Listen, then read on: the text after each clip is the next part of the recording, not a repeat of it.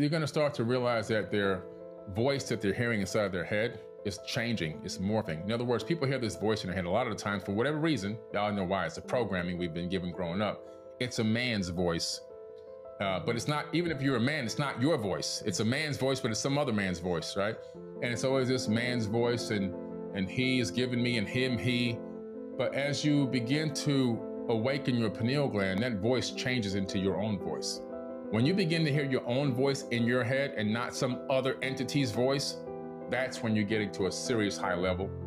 When your meditations become more productive, in other words, when you come out of your meditation, you begin to see the manifestations of the work that you're doing within yourself.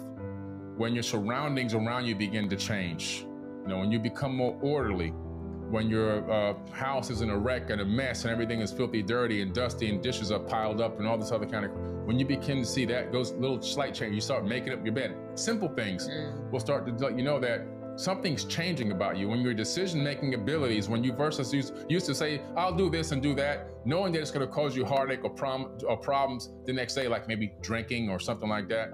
And you say, no, I'm not going to do that. And now you realize, wow, the benefits of not doing that.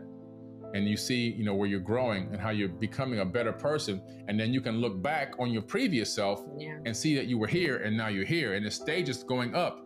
And every time you look back and see that you've risen to another level, that's when you're born again. Being born again has nothing to do with getting doused in a water, a lake, or a pot of water. It has to do with realizing that you've achieved a higher level of consciousness. That's when you've been born again. And you'll be born again many times in one lifetime.